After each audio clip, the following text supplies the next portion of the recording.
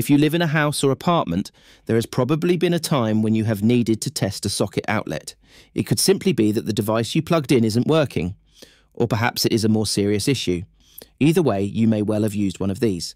I have used one for years. To my horror, I recently watched a video on the Tech Circuit channel, link in the description, which highlighted the device's limitations. So I decided to do some research and experimentation. In this video, I will be looking at these limitations and what device may offer a better solution. As always, this video is not sponsored. To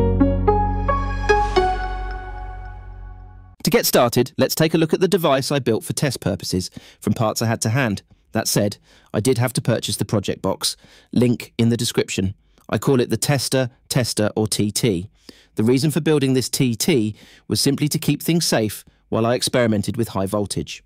I took extra care while testing the device with the cover off, as I have a small electronics bench, which makes accidental contact with wires more likely. I also used these protective gloves, rated at 500 volts. Again, see the description for a link. As you can see, the TT is a fairly simple device which uses toggle switches to modify the wiring path from the wall socket to the plugged-in tester. It is fitted with an easily changeable 2 amp fuse as a precaution. As I'm only using it to test testers, 2 amps is more than enough. In fact, it was the lowest value I had to hand. This way, if there are any issues or switch combination which cause a short circuit, and there is, the fuse will pop instead of the circuit tripping at the wall panel.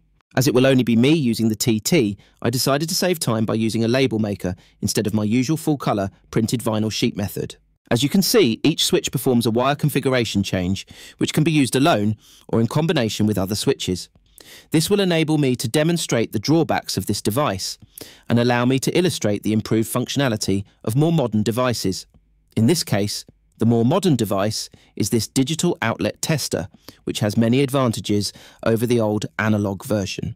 There is a link in the description to this, but there are many similar versions available on Amazon. Just a quick note, in this video I will be discussing the North American domestic wiring system.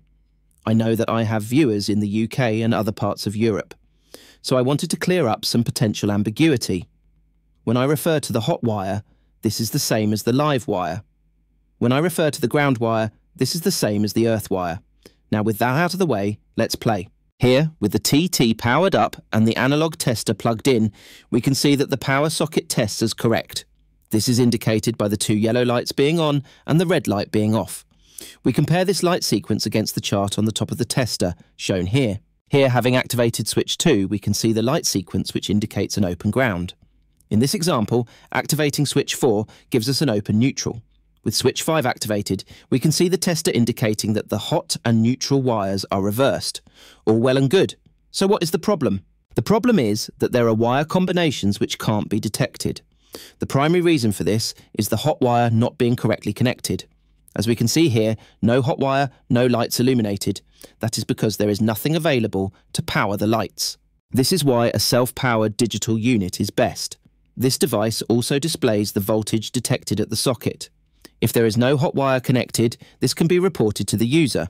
As we can see here, when no voltage is present, the voltage display reads 0. This display shows that everything is correctly connected. This tester can also test your electrical panel's CFCI ground fault circuit interrupter for the circuit the tested plug socket is on. I can confirm that this worked. The tester also has a NCV non-contact voltage detector integrated into the unit, as can be seen demonstrated here. As this video is intended to illustrate the differences between analog and digital testers and is not a review, I will not be covering all of its features. However, a link to the device's user manual can be found in the description.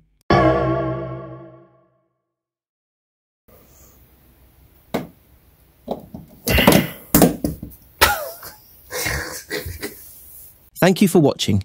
If you found this video useful, please like and subscribe, as it will really help the channel to grow. And please do feel free to leave a comment, as I take the time to read all posted comments.